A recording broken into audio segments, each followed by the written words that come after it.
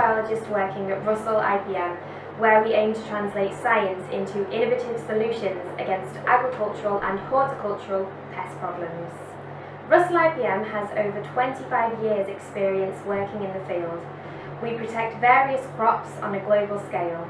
In this video, on the growing issue of Tuta Absoluta in sub-Saharan Africa, we will show you our biorational solutions and how they can be used to successfully combat the pest on your farm. The tomato leaf miner moth can result in between 80 and 100% crop losses and has already cost millions of dollars in tomato crop destruction worldwide.